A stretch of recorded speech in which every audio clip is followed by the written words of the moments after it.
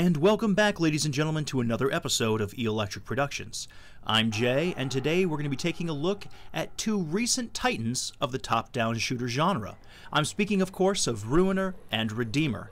Titles aside, these games were made to match up against one another, and we're going to be taking a look how they stand on their own merit, and finally throw them in the ring to see how they hold up against one another. So without further ado, roll intro.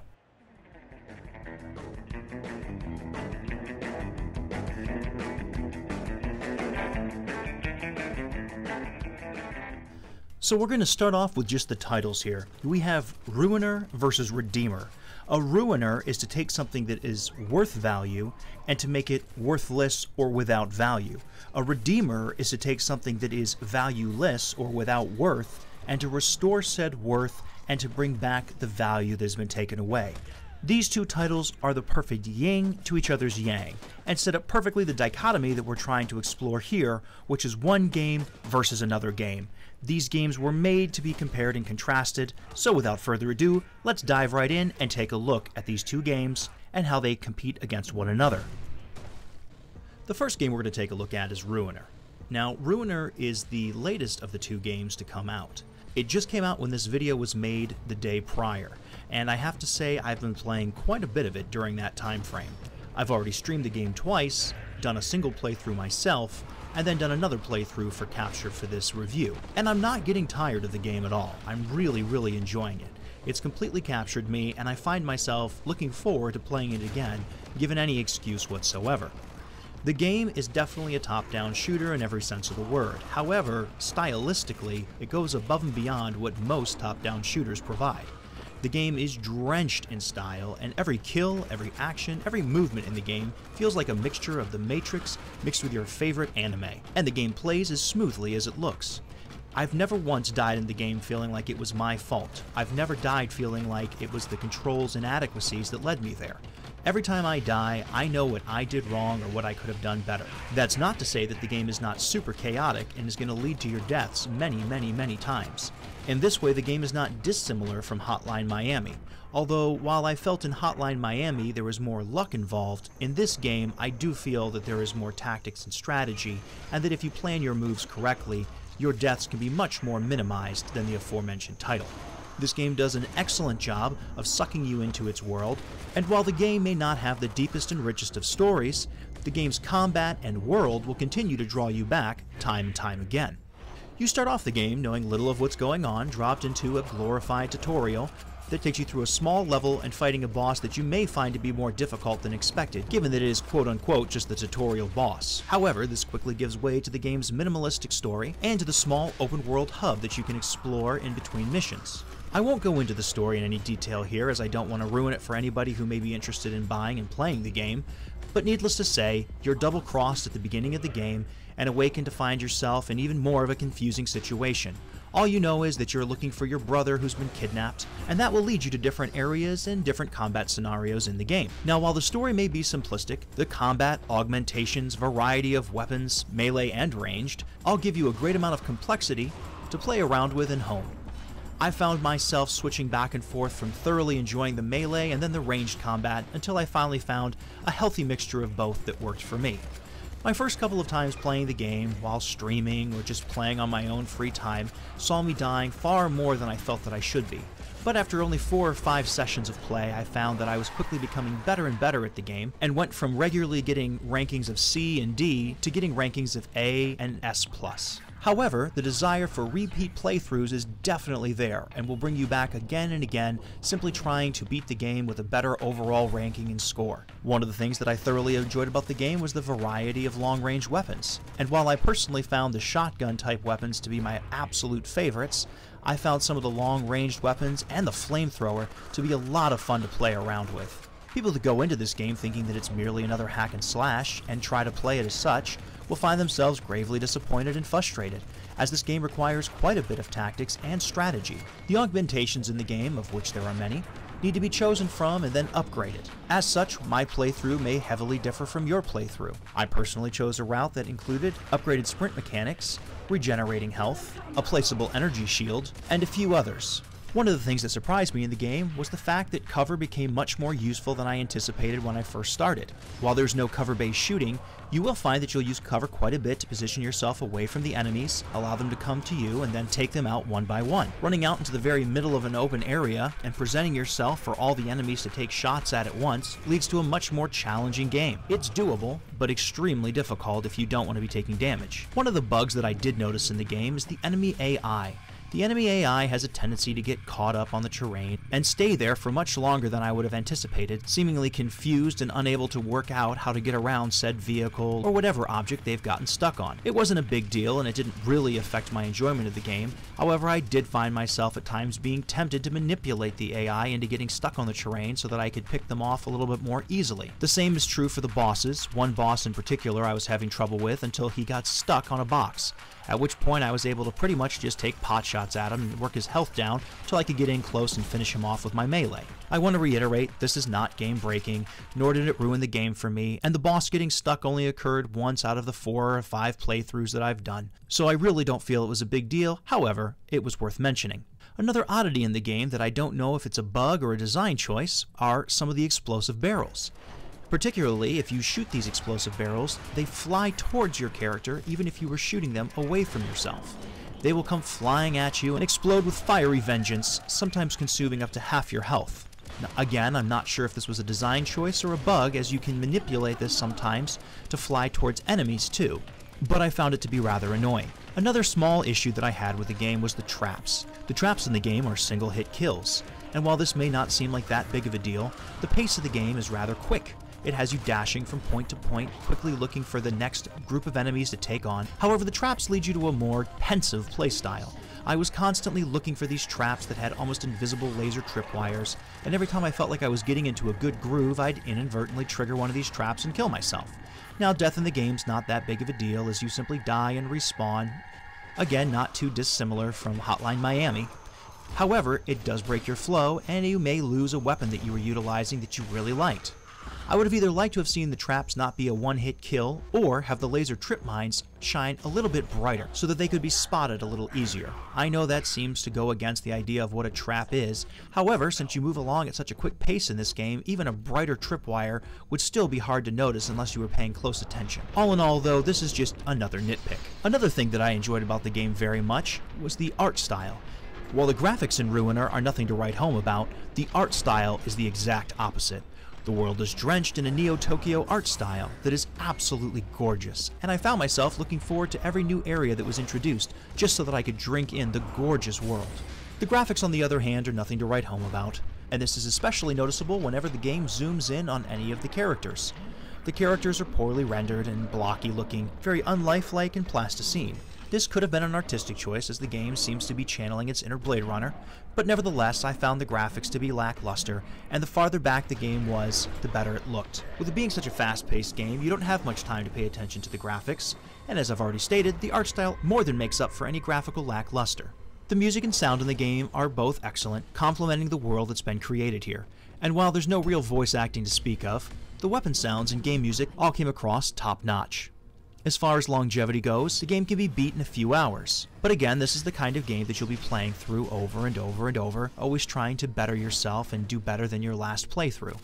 I know for a fact that I will be playing this game for years to come, if nothing else just for the winning combat mechanics and the joyous freedom and ecstasy that come with whipping through crowds of enemies and taking them down in stylistic manners, picking weapons up that the enemies drop before they can even hit the ground, only to take out his companion who just ran up beside him. Moving to the game's hub world, while I appreciated that they included this in the game, it's nothing too exciting. It's well designed and beautiful to walk through, but there's not much to it, and after you've moved through it once or twice, you'll pretty much have an idea of what it has to offer, and simply run from point A to point B trying to get done your next mission prerequisites. There are some funny things that you can come across, and some interesting conversations that you can have with the locals. One of the activities will have you hacking cats. Yes, as in live felines. It's interesting, and I won't ruin it for you now, but the wackiness of the mission is only matched by the individual who hands the mission out to you. There's not a lot else to say about Ruiner. On paper, it looks simple. Playing it, though, is a completely different story. It will absolutely suck you in. You're going to want to know what's coming next, what weapon is going to drop, what the next well-made boss will look like. And speaking of bosses, while I didn't find them to be cheap, there was one boss in particular who had a special move of raining down fire that I found to be a bit annoying. The game doles out karma to you, and this karma can be used for the upgrades to your character. It drops at a fairly steady rate and can be received from chests throughout the game world, defeating enemies, fighting bosses, or pretty much anything else. There's also side quests and side missions that can be completed. However, please don't expect them to be fleshed out and detailed like you might find in some other games. They're simply there to pad out the runtime and give you something else to do. But I found them to be a welcome addition, never a chore, and fun to complete. One of the other features of the game is after you've defeated a large group of enemies in an arena-type area, a bot will come in that will take all the weapons that are laying around on the ground and turn them into karma. This gives you incentive to use your melee attacks as much as possible, and let the weapons that the enemies drop lay on the ground so that they can be turned into karma at the end of the fight. I usually went a 50-50 route with this, trying to leave at least half the weapons that fell on the ground, and the other half I would pick up and enjoy in combat. It's the little things in this game that really make it come together and lets you know just how much love, attention, and detail the devs put into it. Little additions like the weapon caches in the game that you need to hack into, and the fact that there's randomly dropped, upgraded weapons in the game, constantly led to the game having a rich and detailed feel. Overall, as a regularly disappointed top-down shooter fan, I have to say that this game itched a scratch that had not been itched properly in a long time. Although with it being a Devolver Digital game, I can't say that I'm totally shocked or surprised. Devolver Digital has very rarely, if ever, disappointed me with their past titles. On a scale of 1 to 10, I would rate this a solid 8.5. There's not a whole lot that I don't like about it, and while there's a few nitpicks here and there that I think could be smoothed out, those all easily could be patched. This is the kind of game where if they released DLC, I would buy it in a heartbeat, as the core game has already surpassed all my expectation, and more than felt it was worth the money. I'm not gonna lie, Redeemer's gonna have a hard fight here if it hopes to come close to touching this game in my eyes. But let's switch gears and see just how well Redeemer did. Now I need to start off right away by saying this. Redeemer is a great game. It really is. And it's well worth your time, effort, and money. Whatever I do here, I do not want to come across saying anything different than that. So I will preface it as such. Again, Redeemer is a great game and worth your money and time. And depending on what type of twin-stick shooter you prefer, it may be the clear victor for you. With that being said, my time with Redeemer was not as much fun as my time with Ruiner, and I regularly found myself wishing to go back to the latter game. So what kind of a game is Redeemer? Redeemer is another twin-stick shooter that has a much more simplistic feel to it, even though it's not necessarily a simplistic game. As silly as it sounds, this game reminded me a little bit of a Metal Gear Solid meets God of War. I know that must sound absolutely absurd, but something about the protagonist's manner and facial hair, mixed with the level design and the way the enemies interact, all led me to feel that I was playing a top-down twin-stick amalgamation of those two games. Now that's not a bad thing. God of War and Metal Gear Solid are both touted as excellent game series. And if your game feels like a mixture of the two of those, well, that sounds like a great thing. And in some ways it is. I found that the melee combat in this game is much more hands-on and visceral than that of Ruiner, and the gun combat even feels more punchy and weighty than that of Ruiner. While Ruiner feels more like you're racing around on inline skates, dispatching enemies with white-hot neon lightning, Redeemer, on the other hand, feels more like every encounter is you getting into the ring for a WWE match. And again, that's not a bad thing. In fact, this game has a lot of similarities to a WWE match, with its bombastic combat and characters, heavy hits, throws, grapples, and picking up any and every item around you to use as a weapon at your disposal. There's gruesome finishing moves and dismemberments, hence the God of War feel, taking on larger-than-life enemies in graphic, grappling matches, which actually make it feel like the earth would be shaking under your feet as you go at it with these titans. And with all that being said, and with all the visceral combat and the weighty feel of punches and blows and shotgun blasts and handguns, I just couldn't help but feel slightly bored. I don't know if it's the slower pace, or that each enemy can take up to a handful of seconds trying to dispatch them. Maybe it was the lack of sprint helping me get from point A to point B just a little bit quicker. Whatever the case, Redeemer constantly seemed to be at war with itself. One minute you'd be blasting through groups of enemies with a shotgun, dispatching them and moving on to the next area in lightning style, and the next moment you'd find yourself out of ammunition trying to kite enemies back one at a time so you could dispatch them with hand-to-hand combat and hopefully get in a finisher move so that you could regen some of your health. Again, Redeemer is not a bad game, but it feels more like a Nintendo 64 era brawler, with a nice coat of graphical paint and a handful of new small features to help make it feel modern. But at the end of the day, I felt like this was indeed more of a brawler, while I felt Ruiner was more of an action RPG. And maybe that's the point. I think a lot of people would look at these games at face value and say that they don't look dissimilar, when in actuality these games are quite different games. Yes, they do have a lot of similarities. You're one guy facing off against waves and waves of enemy, drawn into a world that you didn't ask to be drawn into, and now fighting for your survival and trying to unravel a mystery that's playing out. And yes, they both have melee combat and ranged combat, and you need to be proficient at both if you hope to survive. But while Ruiner feels like the entire game has been sprayed with a can of Pam and lit on fire, Redeemer feels like your character is moving through 2 feet of mud, and every interaction has a much higher chance of killing you. One of the things I did like about Redeemer was the graphics. I found that it had a higher level of graphical prowess, the characters all had good look and feel, and the opening stage had some very nice features to the world as well. Things like water and bridges, and the outdoor environments were pretty to look at, and overall I was very impressed. Now with that being said, Redeemer can't hold a flame to Ruiner when it comes to artistic design. Everything looks same in this game, and unfortunately once you get done with the initial open area in Redeemer, you quickly head underground and into labs. And I found that to be very disappointing, as I really liked the opening area and quickly found the game to take a turn towards the drab, but graphically speaking I would say that it's stronger than Ruiner. Artistic representations of load screens or the main character speaking to you the player I found to be rather weak. However, the voice actor for the main character in Redeemer was phenomenal and brought a lot of energy and life to the character. In Redeemer there is no karma system, there is no upgrades, there is no new learned moves. The best that it offers is occasionally picking up new weapons off of enemies. One of the things that I found to be rather frustrating in the game is that I really enjoy the ranged combat. Again, it had a very punchy feel to it and very weighty. Even the lowly pistol in the game felt good to fire. I would love to see another game made by this dev team that was maybe more of a modern tactical twin-stick shooter. It would be a day one buy for me. But no matter how good the combat, the voice actor, or the graphical representations of characters and levels, I just couldn't get myself excited about this game. And oddly enough, even though I found myself dying far less in Redeemer than in Ruiner, I found Redeemer to be the harder game. Maybe it's because every time I died I had to start over again, clear that last group of enemies out, and the sense of boredom and tedium set in rather quickly. And I feel bad saying that, I really do, because I constantly found myself feeling like I should be having more fun than I was. And there was moments of genuine fun, as I found myself gleefully dispatching roomfuls of enemies with a mixture of firearms and handheld weapons. The thing here I guess I'm trying to say is that when the game feels good, it feels amazing. But most of the time it just sort of settles into this trudge. And for a game, that's one of the worst offenses that it can have. I'll definitely be playing through and finishing Redeemer, as I got little over halfway through the game. I'll do it because I want to see how the game ends and see how the rather lackluster story concludes. After that though, this game will quickly be relegated to my expansive Steam library that rarely gets touched, only for me to take it out every couple of years to maybe play the arena mode a little bit and enjoy the combat. And sadly there's not much else for me to say about the game. The graphics are good, but the art style is poor. The voice actor is excellent, and the sound is passable.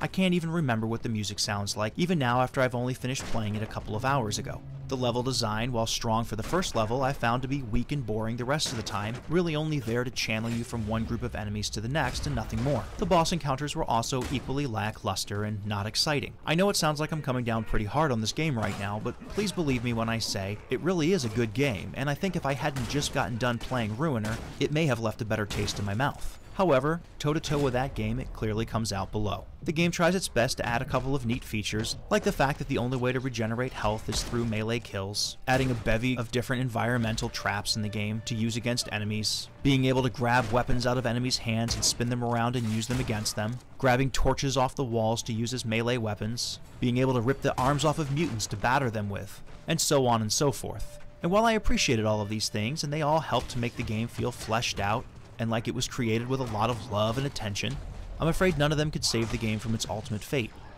And that is, the game simply doesn't know if it wants to be fast-paced or slow, and it's somewhere in the middle. And this leads to constant frustration as you'll get on a roll, only to be stopped dead in your tracks by an enemy that just stubbornly will not go down, and throws off your entire pace for the game. This crisis of identity ultimately just leaves the game feeling well made but ho-hum. And that's pretty much Redeemer in a nutshell. I would love to go on and say that there's more, but there really isn't. There's no hub world. As I've said before, there's no real upgrade system for your character. There's no in-between for the levels. When you're done one level, you just go down a staircase or through a telepad to the next area. There may be a little bit of story introduced through comic book style cutscenes with good voice acting, but that's pretty much it. After playing the game for almost 3 hours and getting halfway through it, I never saw anything other than that. So that pretty much wraps up my review of Redeemer, a very well made game with a crisis of identity that leaves me feeling more guilty than anything, as I'm constantly in a war with myself as to why I don't like it more than I do. So how do these two games fare against one another? Well, at this point I've probably made it fairly obvious which game I favor. Yes, I do like Ruiner better.